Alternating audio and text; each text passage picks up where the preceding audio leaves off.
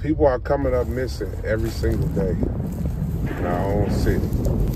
I've never been the type of person to believe that people just walked off the face of this earth.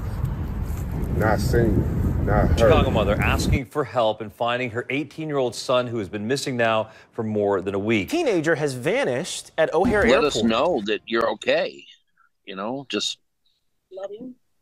get home or let us know, and that we love you and we're Right worried. now, police in Northwest Indiana are searching for a man who hasn't been seen since last month.